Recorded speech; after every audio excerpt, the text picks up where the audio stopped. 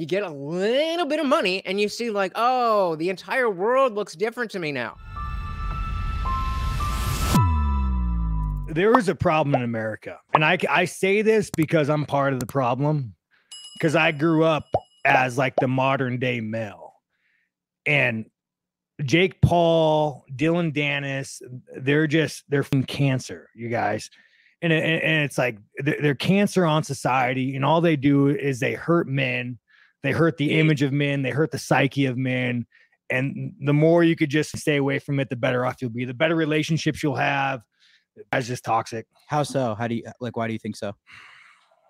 Man, you guys like, how are they toxic? That's what I mean. He said, I want to know why he doesn't like Trump. I don't think that he is saying I don't like Trump. I think he's saying like I don't like Trump. Like I'm not a fan of Trump. Not that I specifically dislike Trump. That's how I heard it. It's little things like we're talking about. You know, one of the greatest presidents, Andrew Jackson. I mean, he killed a man for implying his wife was a whore.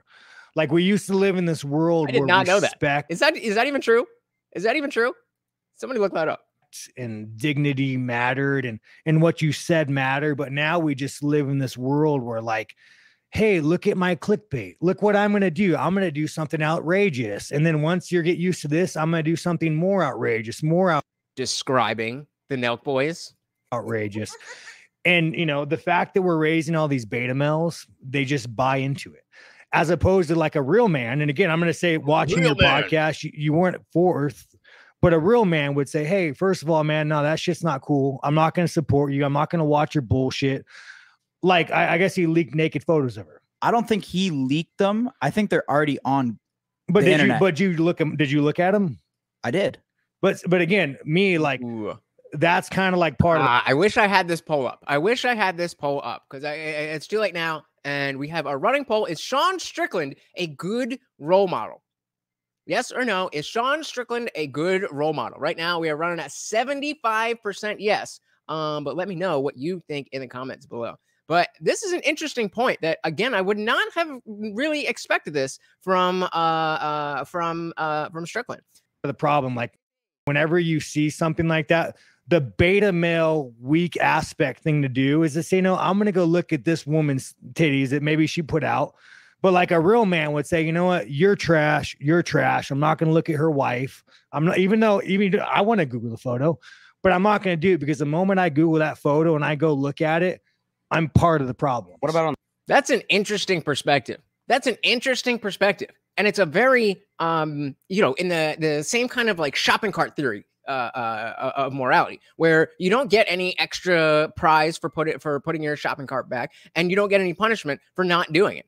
This is a similar kind of thing. And I certainly would look at whatever pictures were going around. I mean, why not? But for him to have an internal consciousness that says, no, I'm not going to do that, that says something.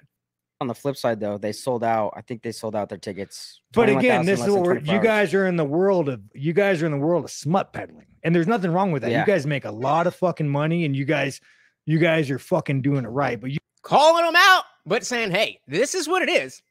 I don't like it, but respect for you guys doing it the way you're doing it because it's making money. You are in the world of smut peddling, so.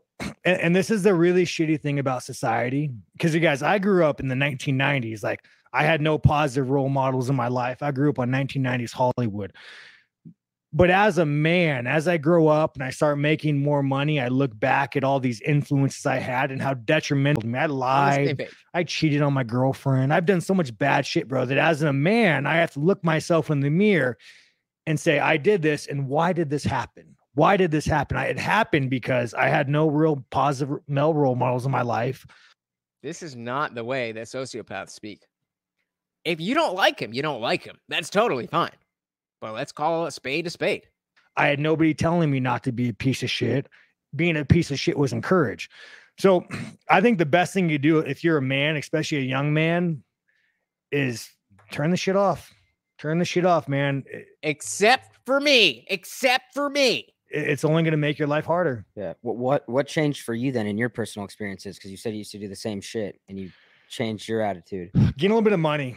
So when I was poor, man, I would struggle, like you. And I mean, is that not the story of everyone in America? everyone. You get a little bit of money and you see like, oh, the entire world looks different to me now. If people only knew, again, this idea of, you can't pull yourself up by your bootstraps if you don't have any boots. And so let's just make sure everybody has that basic bare minimum level so that now we can say, if you don't have the life that you want, it's your fault. You become like vindictive. You become like, you just struggle, bro. You just struggle. You see people money. You see people like the Instagram titties, and you become like, you just fall into the trap of being like this toxic fucking male. And then the moment you start making money and the moment you start doing things more right and you start kind of being a man of your word and you start living better. And again, I still fuck up. I do a lot of fucked up things, dude. But the moment you try, dude, your life becomes exponentially better. And I'm sure you could agree with that. Yeah. I'm sure you could agree with that. So fair enough. I mean, not too much to add there. Certainly, when you're putting effort into a purpose, you obviously are going to feel better about yourself. I just turn off the smut. And they're just fucking smut, dude. It is tough. Like, I feel like it's a lot harder to be a male now with like social media and like staying loyal to a girl too. With like all this shit's just like back in the day. Easy it was. No, dude. Back in the day, like my grandfather, worked at a bar, fucking avid cheater. My mom has fucking 20, 30 siblings. But dude, that man had to try to cheat. My grandfather, he had to go to the bars. But now you want to cheat, we could get fucking any kind of, you want to give me 10 minutes on my phone and I could get some 10 minutes. And he's like, what color? What size? What do you want her to do? She'll be right here. Especially if they're in Vegas. I assume they're in Vegas. Fucking table. So it's hard, dude. It's hard to be a fucking male, dude. It's hard to be a male. And like, yeah, man, it's fucking rough, dude. The moment you open your eyes and you see what society has done to men, it is fucking rough.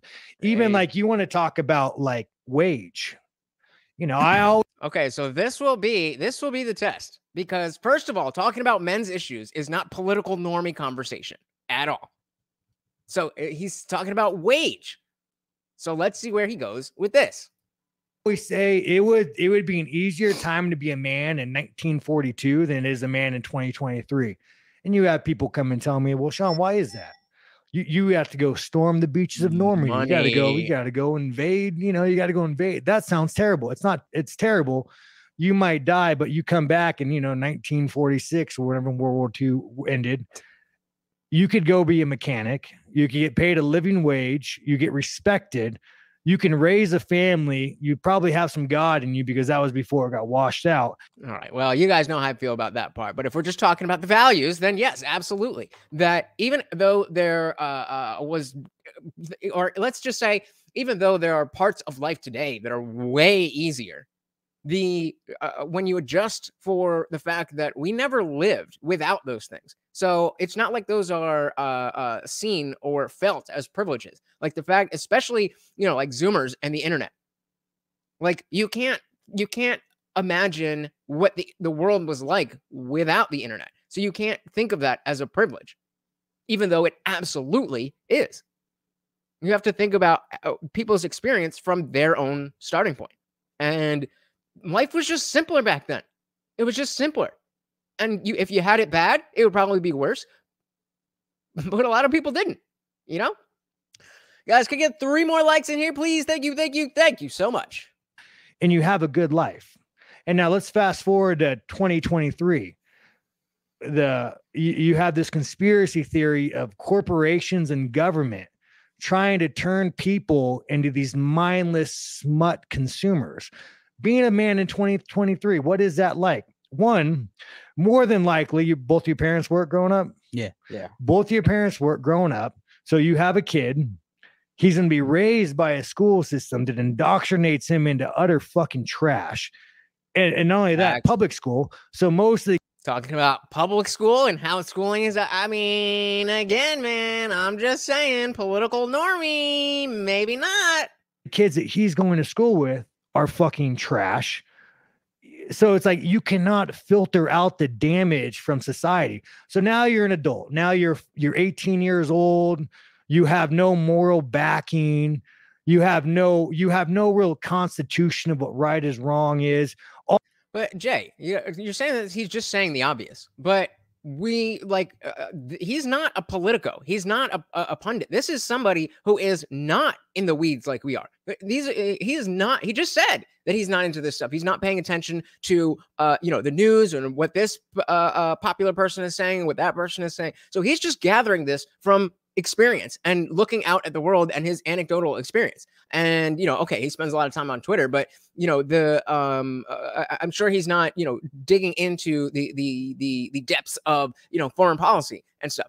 So the point is, again, we have to understand that we are looking at this conversation from the context of who is Sean Strickland, and you know, if he's spending all his time training to now become the world champion, and also being able to understand these things, then that's a huge cultural shift. That I mean, if it is so that he's the political normie, then that's a great thing. That's a great thing, because to me, this sounds like conservative talk, and the only reason that it is that way, not is because he's paying attention to conservative pundits and stuff, but reality now seems to have a culturally conservative tinge. Shout out to Unwanted Foe with a $2 super chat. No question, no comment, just pure love of the game. Where's Morty? Let's see if we can get him up here. Morty, you want a treat? Come here. Come here. Come on. No, you don't want it? All right, then it's staying up here. It's staying up here. All right, let's see if we can go. Oh, and now again, Melted Mind Media stealing the sponsorship spot. Come on. There we go. Oh, I think Melty got him. Melty got it. Come on, come here. Come on. Hey, Melted Mind Media. Not only the sponsor of the stream, but brought in the best co-host ever. Gentlemen, thank you. Thank you. Thank you so much. Much appreciated. All you want to do is you want to get laid. You want all the money, because that's what you see on the Instagram. Being a man in 2023 is impossible. And then, you know, last thing before I end this rant, you want to talk about wages. Oh my goodness. Oh my goodness. Dan Jensen. Thank you so much. Let's just get this out of the way. And Morty's like, I'm loving this. Thank you so much. And of course, that makes you the new sponsor of the stream. Thank you so much, guys. You are so generous. Very much appreciated. You can't be a man and have they took all self-respect from men. You can't be a man and go be a mechanic and support a family. The government robbed you, like the CEOs robbed you. We are in a fucking awful place right now to be a man. It's fucking rough. Where do you think that comes from though? Like, is that coming from some corporations, man? Like the tops trying to like change 100%. Roles in Let me ask society? you something. If you were like a corporation and you want more money, do you want strong moral values with a man working and raising a family? I mean, I sure would. Thanks so much for watching, guys. If you enjoyed that clip, check out the full live stream link in the bio and catch me live every Monday, Wednesday, Friday, 8 p.m. Eastern. See you there.